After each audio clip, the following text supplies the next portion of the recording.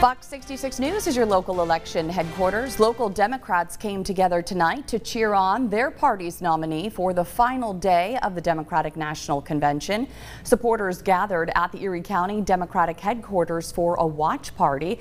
Some notable appearances at the DNC in Chicago tonight include Eva Longoria, Elizabeth Warren, and of course Vice President Kamala Harris. An event organizer says they were expecting as many as 70 people to attend the watch party. Kamala Harris to take the stage tonight. One volunteer for the Harris campaign says tonight's event is a good way for like-minded people to get together and get excited about politics.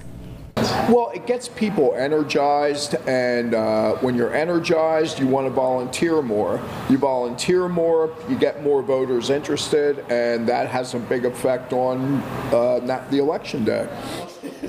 The volunteer says there is still a lot of work to do before the election in November, such as canvassing and phone calling. For all your election news, from the conventions to the general election and beyond, turn to your local election headquarters on air and online, YourErie.com.